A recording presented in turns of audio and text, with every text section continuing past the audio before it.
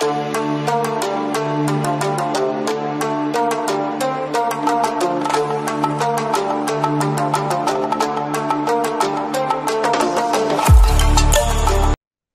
to the Hyperpolyglot Activist, Learn Languages, Make a Difference. My name is Dr. Carlos Sierra Lopez, and today I want to share with you specific examples on how AI is being used to revitalize languages.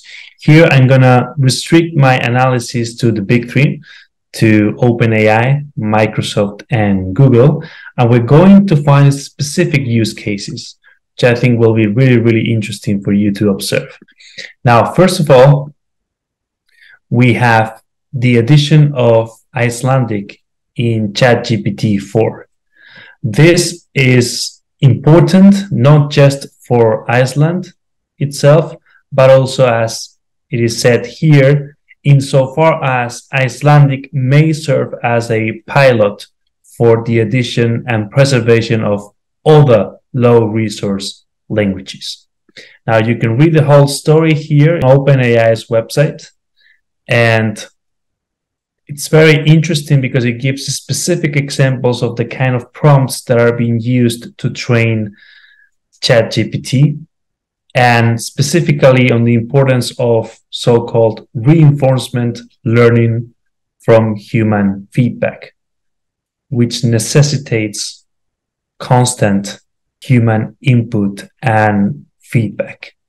Now, it says that at the beginning, they just tried with ChatGPT 3, training the model in 300,000 Icelandic language examples, and yet the results were disappointing. But thanks to the much improved ability of ChatGPT 4, just using 100 examples, they are now able to obtain much better results. So this is very, very good news. This piece also goes into detail as regards how to train a chatbot like ChatGPT 4 in the cultural context. And so it's a fascinating piece. Finally, you can also observe some of the pitfalls and shortcomings that ChatGPT 4 still has as regards the generation of written content in Icelandic. And so that's the room for improvement. Now, the second example is Microsoft.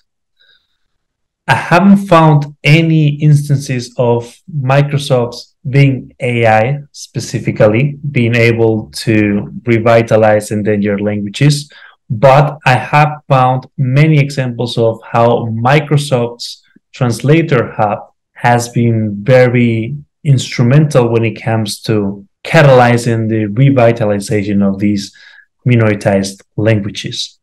And so, for instance, here it says, in Mexico, the Universidad Intercultural Maya de Quintana Roo is making use of the hub to record and share languages such as Yucatec Maya, a minority language descended from the ancient Mayan Empire.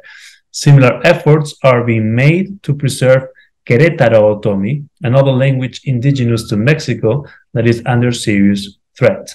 Again, these examples are important in and of themselves, but in addition to that, as this quote reads, it also means that once these pilot projects become successful, then the model can be replicated in the case of further low-resource languages. The quote goes as follows. This means that under-resourced communities and organizations all over the globe are able to take advantage of the offering in order to help preserve their language. Exactly. And finally, we have the instance of BART. Now, I haven't found any examples of BART being used to revitalize endangered languages, which is why I took it to BART itself and I asked BART, look, what is BART doing for endangered languages? And so BART says that here are some specific examples. First, the Endangered Language Alliance is using BART to create a digital archive of the Ainu language, which is spoken by about 15,000 people in Japan. The archive will include audio recordings, text, and images of the language, making it a valuable resource for learners and researchers.